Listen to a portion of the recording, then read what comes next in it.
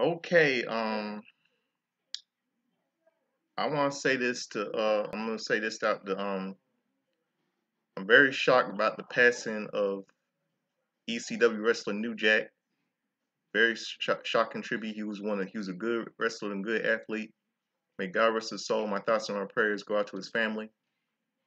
And I believe WWE should be ashamed of themselves for not doing a tribute to him tonight on the opening of the show, because Vince McMahon's a piece of garbage and he never bothered to do a tribute to him. I mean, ECW is owned by the WWE Network, and he never bothered to do a tribute to him in the opening of the show.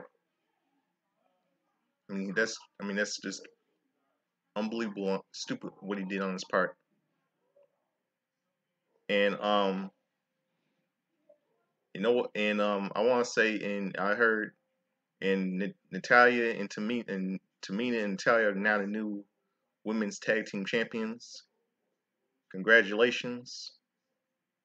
But what doesn't make sense to me is this for a mixed martial artist to lose, a mixed martial artist to lose the tag team titles to tough, stronger to two female wrestlers with Nia Jax.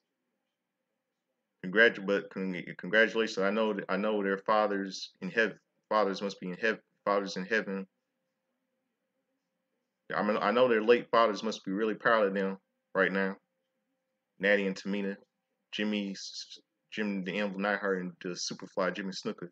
I know their late fathers must be very proud of their daughters, Nattie and Tamina becoming the WWE Women's Tag Team Champions. But how? How do we know if they're gonna go back to being heels? How do we know if they're not Nia and Tamina 2.0? We all know they're gonna bury younger talent and become back heels. They're gonna become Nia and Tamina I mean Nia and Shayna 2.0. I mean, but congratulations to them anyway.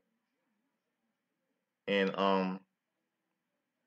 rest in peace to New Jack. He was a good wrestler in ECW, and he'll be very missed dearly. He was one of the best wrestlers in ECW, one of the best all times, man. He was one of the best wrestlers of all time, the best, one of the best. And God rest his soul.